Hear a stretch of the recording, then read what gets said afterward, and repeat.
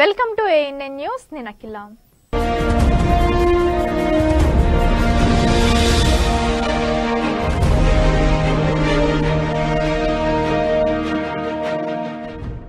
ఎన్కౌంటర్లో మృతి చెందిన అజ్ఞాత దళ నేత లింగన్నకు నివాళులర్పించేందుకు వచ్చిన న్యూ డెమోక్రసీ రాష్ట్ర నేతలను కొత్తగూడెం పోలీసులు అరెస్టు చేశారు. ప్రభుత్వ ఆసుపత్రి వద్ద కట్టుదిట్టమైన భద్రతలో లింగన్నకు పోస్ట్ మార్టం నిర్వహించారు. ఈ ఘటనపై పోటు రంగారావు, మాజీ ఎమ్మెల్యే గుమ్మడి నర్సయ్య మాట్లాడుతూ ప్రభుత్వం నేతలను ఎక్కడికక్కడే అక్రమంగా అరెస్టు చేయడం దారుణమన్నారు.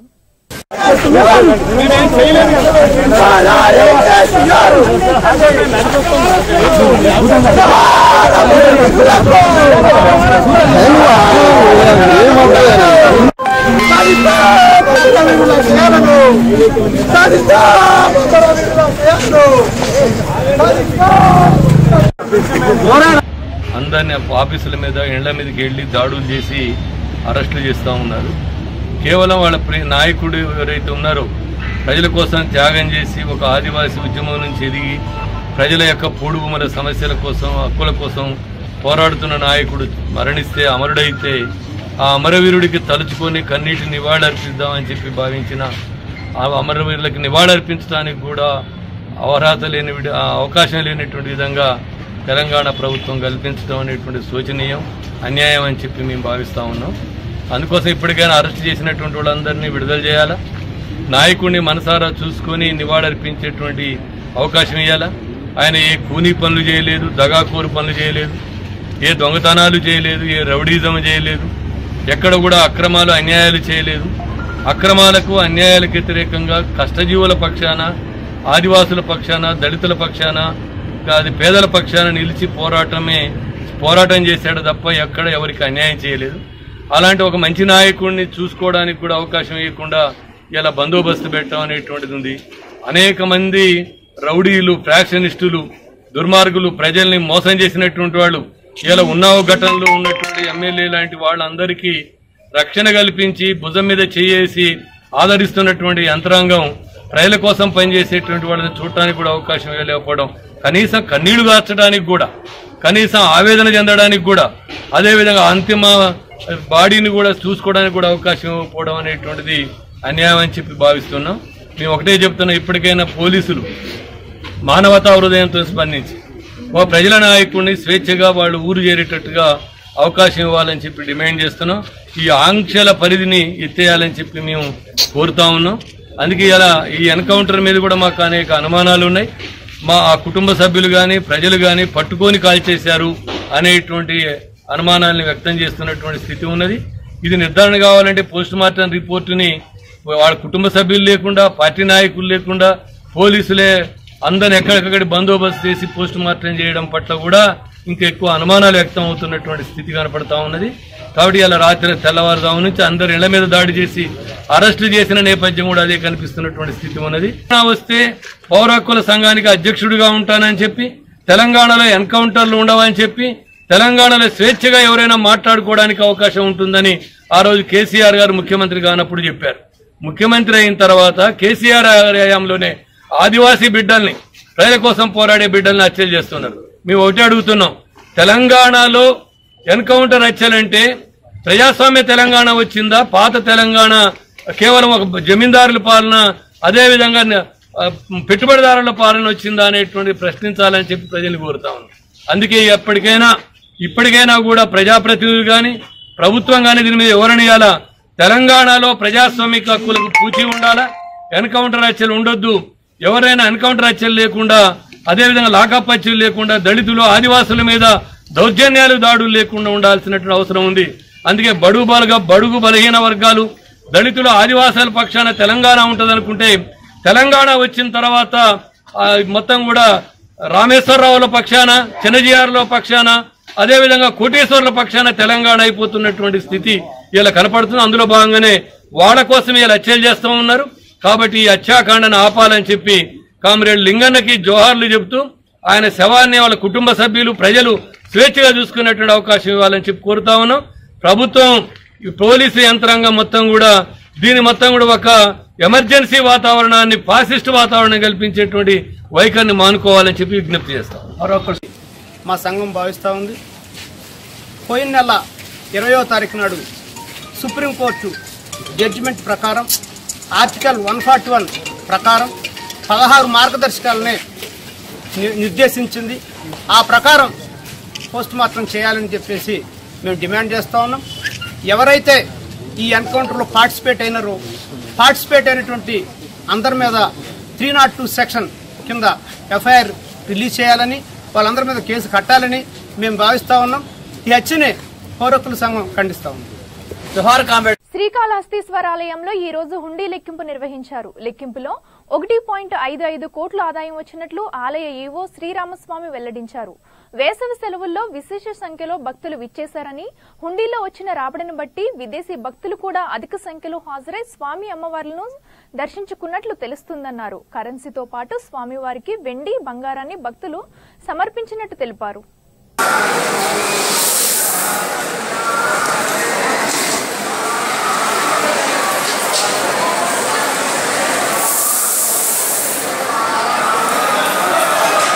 గుంటూరు జిల్లా బాపట్ల మండలంలో ప్రపంచ తల్లిపాల దినోత్సవం సందర్భంగా పాత బస్టాండ్ వద్ద చంద్రబాబు నాయుడు కళాక్షేత్రంలో ఐసీడీఎస్ వారి ఆధ్వర్యంలో తల్లిపాల యొక్క ప్రయోజనాలను తెలియజేస్తూ అవగాహన సదస్సు నిర్వహించారు.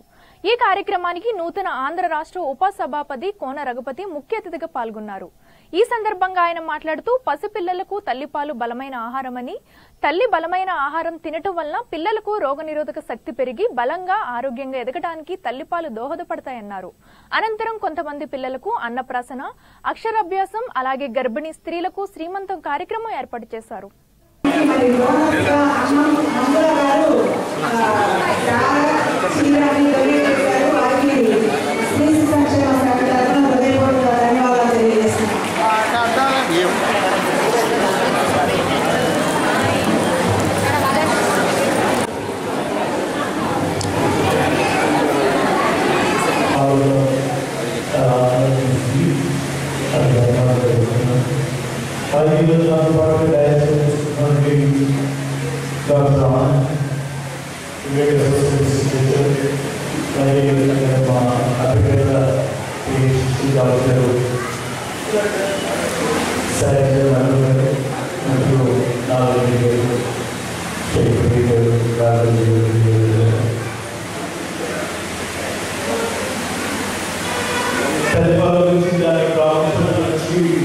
ప్రత్యేకంగా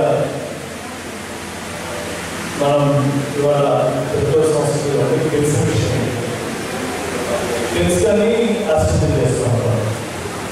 తెలిసినట్టు అనిపిస్తుంది, కానీ తెలియనట్టు అనిపిస్తుంది. డాక్టర్ చాలా బాగా కానీ ఇంపార్టెన్స్ ఏంటంటే దానిలో ఉన్నటువంటి లక్షణాలు ఏ రకంగా పిల్లలకి ఒక రెసిస్టెన్స్ ఎలా డెవలప్ అవుతుంది, 6 నెలల సమయంలో తల్లిపోతారు కూడా ఆ పిల్లలకి వచ్చినటువంటి రెసిస్టెన్స్ పవర్ ఎలా వస్తుంది, మరి పుట్టిన వీలైన వరకు పిల్లలను ఆ తల్లి చేర్చాల్సిన అవసరం ఉంచారు. తల్లిపాటు ఇప్పించడంలో తీసుకోవాల్సిన జాగ్రత్తలు ఇచ్చారు. ఇవన్నీ కూడా మీ అందరూ కూడా ఆ తల్లికి గర్భవతి నుంచి డెలివరీ దగ్గర మీరు ఎప్పటికప్పుడు మీరు చెప్తూ ఉంటారు. అదే కాదు ఆ పాలు పడవలసిన విషయాలు మీద మొదటి నుంచి కన్సీల్ దగ్గర నుంచి కూడా తీసుకునేటువంటి ఆహారం మీద అన్నిటి మీద కూడా మీరు ఆధారపడి కాబట్టి ఆ తీసుకున్నటువంటి ఆహారం చాలా జాగ్రత్తగా. తూర్పుగోదావరి జిల్లా ఆత్రేయపురం మండలం వాడపల్లి గ్రామంలో వేంచేసి ఉన్న శ్రీ వెంకటేశ్వర స్వామి వారిని అమలాపురం రెవెన్యూ డివిజనల్ అధికారి వెంకటరమణ దర్శించి స్వామివారికి ప్రత్యేక పూజలు నిర్వహించారు. వీరికి ఆలయ కార్యనిర్వహణాధికారి అర్చకులు ఘన స్వాగతం పలికారు. స్వామివారి దర్శన అనంతరం అర్చకులు సాలువాతో సత్కరించి ఆశీర్వాదాలు అందించారు.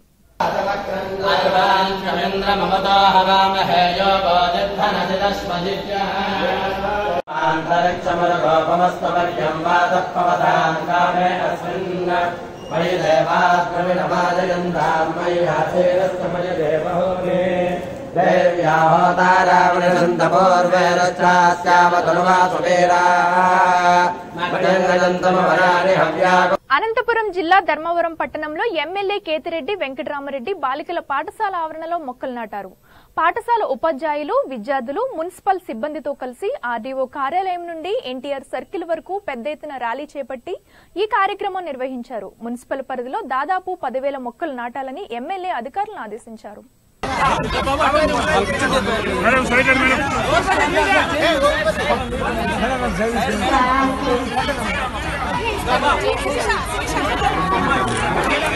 అనంతపురం జిల్లాలో నేడు కళ్యాణదుర్గంలో స్థానిక శ్రీ వెంకటేశ్వర కోచింగ్ సెంటర్లో భారత విద్యార్థి ఫెడరేషన్ నూతన జాతీయ విద్యా విధానంపై అవగాహన సదస్సు నిర్వహించారు. ఈ కార్యక్రమానికి ముఖ్య అతిథిగా మాజీ ఎస్ఎఫ్ఐ నాయకులు డాక్టర్ దేశం శ్రీనివాసరెడ్డి హాజరయ్యారు.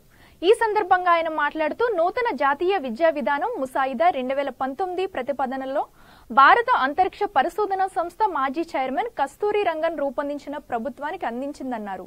పీఠిక లక్ష్యంతో పాటు 8 భాగాలుగా తమ సిఫార్సును విభజించి ముసాయిదాలో విడుదల చేశారు. ఈ ముసాయిదాలో పొందుపరిచిన అంశాలు క్రొత్తవిగా అనిపిస్తున్న వాస్తవంలో 2014లో అధికారంలోకి వచ్చిన బీజేపీ నాయకత్వంలో ఎన్డీఏ ప్రభుత్వం విద్యారంగంలో సంస్కరణల కోసం ప్రవేశపెట్టిన నీతి ఆయోగ్ రిపోర్ట్, పిక్కీ రిపోర్టు, నూతన విద్యా విధానం 2016 ముసాయిదాలో అంశాలనే అటు ఇటుగా మార్చి కొత్త సీసాలోకి ఎక్కించినట్లు స్పష్టంగా కనపడుతుందన్నారు. ఇది యూనివర్సిటీలను ప్రైవేటీకరణ చేసే విధంగా ఉందని దీనిని వ్యతిరేకిస్తున్నామన్నారు. దీనిపై విద్యార్థులను, ప్రజలను చైతన్యపరచడానికి ఇలాంటి అవగాహన సదస్సులు ఎస్ఎఫ్ఐ ఆధ్వర్యంలో నిర్వహిస్తామన్నారు. ఈ కార్యక్రమంలో కోచింగ్ నిర్వాహకులు పవన్ కుమార్, ఎస్ఎఫ్ఐ రాష్ట్ర కమిటీ సభ్యుడు అచ్యుత్ ప్రసాద్, డివిజన్ కార్యదర్శి వంశీ తదితరులు పాల్గొన్నారు. అచ్యుత్ ప్రసాద్ ఎస్ఎఫ్ఐ రాష్ట్ర కమిటీ సభ్యుడిగా పనిచేస్తున్నాడు. ఈరోజు కళ్యాణదుర్గం పట్టణంలో శ్రీ వెంకటేశ్వర కోచింగ్ సెంటర్ నందు ఎస్ఎఫ్ఐ ఆధ్వర్యంలో నూతన జాతీయ విద్యా విధానంపై అవగాహన సదస్సు నిర్వహించడం జరిగింది. ఈ అవగాహన సదస్సుకి మాజీ ఎస్ఎఫ్ఐ నాయకులు, ప్రస్తుతం జేవీవి నాయకులు డాక్టర్ దేశం శ్రీనివాసరెడ్డి గారు హాజరై విద్యార్థులకు ఈ ముసాయిదాపై అవగాహన కల్పిస్తూ మాట్లాడడం జరిగింది. అలాగే ఇలాంటి కార్యక్రమంలో ఎస్ఎఫ్ఐ ఆధ్వర్యంలో నియోజకవర్గ వ్యాప్తంగా అన్ని జూనియర్ కాలేజీలు, డిగ్రీ కాలేజీలో నిర్వహిస్తామని తెలియజేస్తాం. కార్పొరేట్ ప్రయోజనాల కోసం మాత్రమే ఈ ప్రభుత్వము విద్యా వ్యవస్థలో ఈ యొక్క పాలసీస్ తీసుకువస్తాము. అయితే ప్రపంచం యొక్క అనుభవం అట్లా లేదు. అభివృద్ధి చెందినటువంటి దేశాలైనటువంటి ఈ యొక్క ఫిన్లాండ్ కానీ, స్కాండినేవియన్ కంట్రీస్ 5, అలాగే అమెరికా, బ్రిటన్, ఫ్రాన్స్, జర్మనీ, ఈ అన్ని దేశాల్లో ఆ దేశాల యొక్క ప్రభుత్వాలు గమనించాయి. విద్యను, ఆరోగ్యాన్ని అమ్మకూడదు, ప్రైవేట్ పరం చేయకూడదు, కార్పొరేట్ పరం చేయకూడదు. వీటిల్లో పెట్టినటువంటి పెట్టుబడి తిరిగి రాకపోయినా సరే, అది అన్ప్రొడక్టివ్ రంగమైనా సరే, ఎప్పుడైతే ప్రభుత్వం విద్యలో, ఆరోగ్యంలో పెట్టుబడి పెడతాదో అప్పుడు ఈ దేశంలో మంచి ఆరోగ్యవంతమైన, మంచి విజ్ఞానదాయకమైనటువంటి ప్రజలు ఉత్పత్తి అవుతారు. వారి ద్వారా సమాజం అభివృద్ధి చెందుతుంది అని అభివృద్ధి చెందినటువంటి దేశాలు, స్కాండినేవియన్ కంట్రీస్ ఆల్రెడీ గుర్తించాయి. అవి ప్రభుత్వ రంగంలో పెట్టుబడి పెడతా ఉన్నాయి. అయితే ఇప్పుడిప్పుడే అభివృద్ధి చెందుతున్నటువంటి మనలాంటి దేశాలు ఆ కోవకు పోకుండా మరింత ప్రైవేటీకరణ వైపు పోవడం అనేటువంటిది ఈరోజు మనకు దురదృష్టకరం. అటువంటి పాలసీస్ అన్నిటినీ ఈరోజు వ్యతిరేకిస్తూ కళ్యాణదుర్గంలో ఈ రకమైనటువంటి డిబేట్స్, డిస్కషన్స్ విద్యార్థుల మధ్య, ఉపాధ్యాయుల మధ్య, తర్వాత అలాగే మేధావుల మధ్య, అలాగే రాజకీయ నాయకుల మధ్య, అలాగే పౌర సంఘాల మధ్య ఈ చర్చను మేము ముందుకు తీసుకుపోతాం. ఇలాంటి అనేక చర్చల ద్వారా ప్రజలను ఎడ్యుకేట్ చేస్తూ అల్టిమేట్ గా విద్య, ఆరోగ్యం అనేటువంటి ప్రభుత్వ పరం కావాలని మా ఆకాంక్ష. Thank you. సూర్యాపేట జిల్లా కోదాడ పట్టణంలో స్థానిక శాసనసభ్యులు బొల్లం మల్లయ్య యాదవ్ 30 వార్డును సందర్శించి ప్రజల సమస్యలను తెలుసుకుని పరిష్కరించారు. వీధుల్లోని డ్రైనేజ్ వ్యవస్థ, త్రాగునీటి సమస్య పరిష్కారానికి అధికారులకు పలు సూచనలు చేశారు. ఈ సందర్భంగా ఎమ్మెల్యే మాట్లాడుతూ కోదాడలో గత నాయకుల పరిపాలనలో అభివృద్ధి కుంటుపడిందన్నారు. కోదాడ పట్టణ అభివృద్ధే నా ధ్యేయంగా పనిచేస్తా అన్నారు. అనంతరం ప్రధానమంత్రి ఉజ్వల యోజన పథకం కింద అర్హులైన పేద మహిళలకు గ్యాస్ పంపిణీ చేశారు.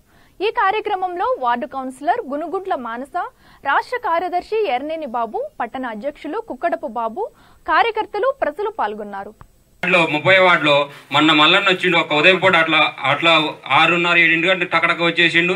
పోల్స్ కావాలన్నారు. అక్కడ ప్రజలు అడగంగానే ఇమీడియట్ గా 4 పోల్స్ ఎమ్మటే మన సీసీ రోడ్లు సందులో ఒక 3-4 రోడ్లు ఉంటే ఆ రోడ్లు కూడా ఎమ్మటే ఇమీడియట్ గా చేయించుకో అని చెప్పేసి ఆ రోజు మన ప్రీతమ నాయకులు మల్లన్న గారు చెప్పడం జరిగింది. అవి కూడా వేపేయడం జరిగింది. మేము మల్లన్నను కోరుకునేది ఏంటంటే ఒక చిన్న మరి చిన్న 2 రోజులు ఉండేది. 2 రోజులు మొత్తం కూడా ఎక్కువ రోజులుగా 30 రోజులు 2 రోజులు 7 ఉండేది. 25 రోజులు మన హైదరాబాద్లో ఉండేది. ఇవాళ మన మల్లన్న అసలు ఎమ్మెల్యే గారా లేకపోతే మామూలు సామాన్య మనిషి అన్నట్టుగా ప్రజలైతే ఊరిన అనుకోవడం జరుగుతుంది. అసలు ఎమ్మెల్యే గారు ఏంది, రోడ్డు తిరగడం ఏంది, అసలు మా ఎమ్మెల్యేగా అనుకోవట్లే. ఒక సామాన్య కార్యకర్త లెక్క నా రోజు మామూలు మేము ఎట్లయితే కౌన్సిలర్ గా రోడ్ల మీద ఇట్లా పడిపోతున్నామో ఆ విధంగా ఒక సామాన్యులాగా ఆ రోడ్ల మీద నుంచి అందరూ ప్రజలు మన్నలను పొందుతుండు. ఇవాళ బ్రహ్మాండంగా మల్లన్న రేపు మళ్ళీ 5 years తర్వాత కూడా మనం భారీ మెజార్టీతో ఇంకొక వ్యక్తి నిలబడాలన్నా కూడా భయంకరంగా ఉంది. ప్రజలైతే ఊరున పేరున కూడా ఇవాళ కోదాడ ఎంత డెవలప్మెంట్ అయింది. మల్లన్న వచ్చిన నెల రోజుల్లోనే ఎక్కడ చూసినా కూడా సీసీలు డ్రైన్లు అయ్యే నడుస్తున్నాయి.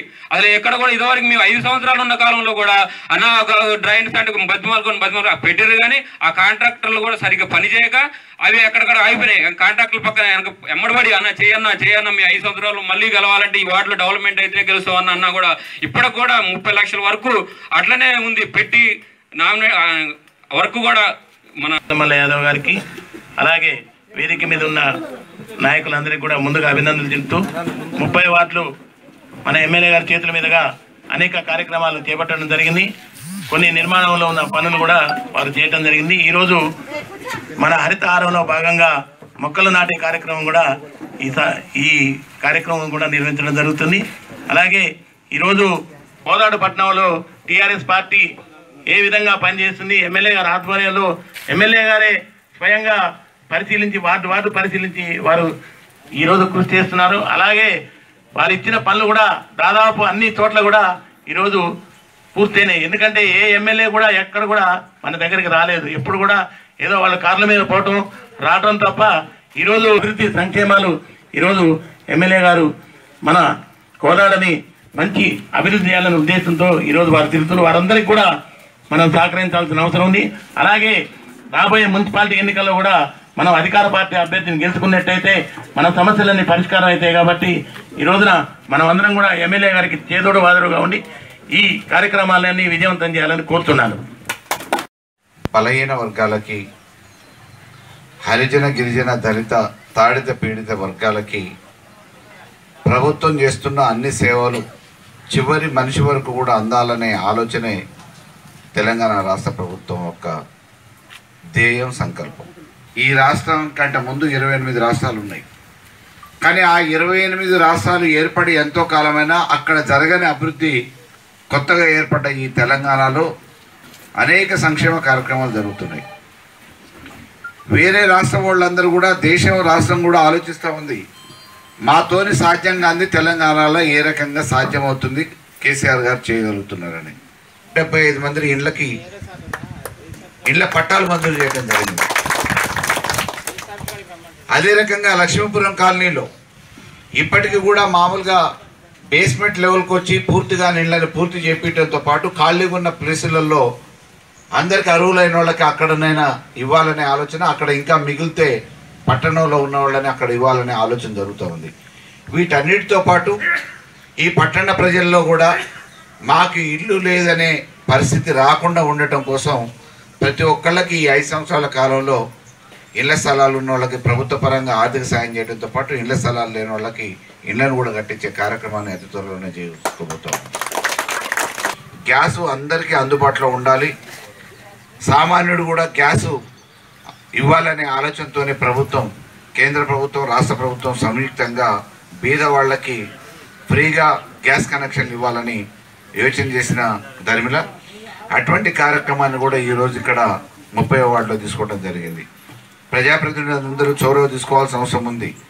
ప్రజాప్రతినిధులు కనీసం రోజులో వాళ్ళ సొంత పనుల కోసం కొంత టైం కేటాయించినా, పొద్దుపూట 1 గంట, సాయంత్రం 1 గంట కేటాయించినా కానీ ప్రజలకున్న సమస్యల్ని అన్నీ డబ్బులతోనే కాదు, ఒక నోటి మాటతో కూడా పరిష్కరించే సమస్యలు చాలా ఉంటాయి. ఆ సమస్యలు పరిష్కరించడానికి కాలాన్ని వెచ్చిస్తూ ఉన్నారు. వెచ్చించాలని చెప్పేసి ప్రజాప్రతినిధుల్ని, పార్టీ నాయకులను కూడా కోరుతూ తప్పకుండా ఈరోజు పార్టీలు ప్రధాన ఉచిత గ్యాస్ పంపిణీ కార్యక్రమమైన గత 4 రోజులుగా మున్సిపల్ పాలకవర్గం ముగిసిన తర్వాత మున్సిపాలిటీలో ఉన్నటువంటి నిధుల్ని ప్రజలకు చేరువ చేయాలనే ఉద్దేశంతో స్థానిక శాసనసభ్యులు గత 70 ఏళ్లుగా ఎంతోమందిని ఎమ్మెల్యేలను మనం ఎన్నుకోవడం జరిగింది. మన మల్లన్న గారికి ఓటేసిన తర్వాత అన్ని ఎన్నికలు అయిపోయినాయి. మన మున్సిపల్ ఎన్నికలు దగ్గరకు వస్తున్నాయి. అయినా సరే అభివృద్ధి కుంటుపడింది మన కోదాడ నియోజకవర్గంలో. ఏ పదానికి పోయినా ఈరోజు కోదాడ నియోజకవర్గం, కోదాడ పట్టణంలో అన్ని సీసీ రోడ్లు, డ్రైన్స్ సుమారుగా 10 నుంచి 15 కోట్ల రూపాయలతో జరుగుతూ ఉన్నాయి. అలాగే కోదాడ నియోజకవర్గంలోనే మన ఇంటి గడప తట్టబోతా ఉన్నాయి. అది కూడా మన మినిస్టర్ గారి చేతుల మీద ప్రారంభించుకోవడం, సెంట్రల్ లైటింగ్ కానీ మల్లన్న గారు ఎన్నికైన తర్వాత ముఖ్య అతిథిగా వచ్చిన మల్ల యాదవ్ గారు ఆధ్వర్యంలో చేయడం జరిగింది. అదేవిధంగా మా 30 వార్డులో సీసీ రోడ్లు కానీ, డ్రైన్లు కానీ, మళ్ళీ కరెంట్ పోల్స్ కానీ మనం నిధులు కేటాయించి అభివృద్ధికి తోడ్పడడం జరిగింది. అదేవిధంగా మా 30 వార్డుకు వచ్చిన ఎమ్మెల్యే గారి దృష్టికి మన 11 kV కానీ, అదేవిధంగా 33 kV కానీ లైన్లు ఉండటం వల్ల అనేక మంది ప్రజలు దాన్ని తీగలు తలిగి మరణించడం జరిగింది. అదేవిధంగా ఆయన దృష్టికి తీసుకువెళ్ళటం వల్ల ఆ యొక్క తీగలు మన కరెంట్ డిపార్ట్మెంట్తో మాట్లాడి తొందరలోనే అవి తీసేపిస్తా అని మాట ఇవ్వడం జరిగింది. అదేవిధంగా మా 30 వార్డులో అధికార కార్యక్రమం కూడా నిర్వహించడం, దానికి ముఖ్య అతిథిగా మల్ల యాదవ్ గారు రావడం జరిగింది. ఇవి ఇప్పటివరకున్న అప్డేట్స్. చూస్తూనే ఉండండి ANN న్యూస్.